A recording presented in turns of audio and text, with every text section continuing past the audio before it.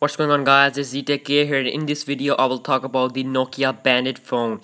So Nokia Bandit phone is a rumored phone from Nokia, and it is basically a 6-inch quad-core 1080p Windows phone phablet. So there's has been a few rumors here and there about the upcoming Nokia's phablet, but The Verge is claiming to have solid news on this topic.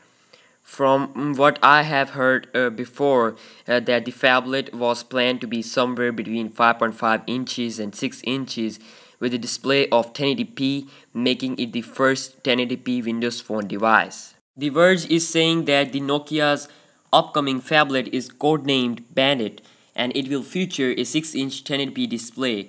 The device is also expected to be the first quad-core Windows Phone device running a Qualcomm chipset, but it is unclear that what Snapdragon chip it will be.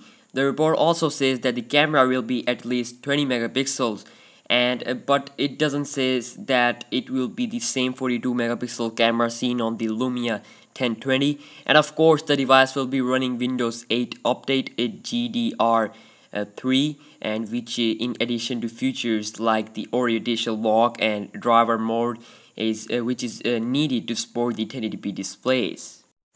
The Nokia Bandit is set to be testing on AT&T right now, with plans to launch by the end of the year, and most rumors have put the Nokia Phablet release sometime in November. That's it for now, guys, and subscribe for more tech updates and other videos like this, and also give it a thumbs up and peace out.